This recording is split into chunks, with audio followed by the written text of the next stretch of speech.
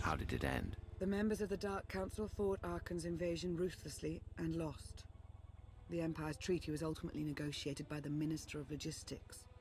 Chancellor Suresh also refused to discuss surrender, but the Republic Senate managed to overrule her.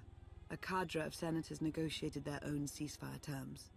All of those senators have since been disgraced or dismissed. I'm sure you can imagine the likely culprit. What about Sith intelligence? I'm no longer part of the organization, but I know that most of its assets were wiped out in the fighting.